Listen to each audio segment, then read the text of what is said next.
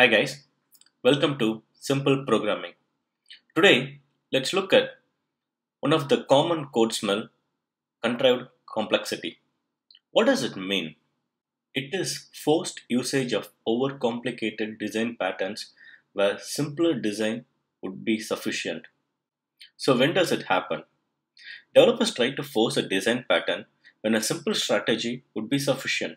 Some of the most abused design patterns are singleton and visitor pattern.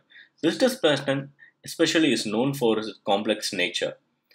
There are cases where you could have completely bypassed a visitor pattern and use a polymorphism depending upon the logic of your implementation.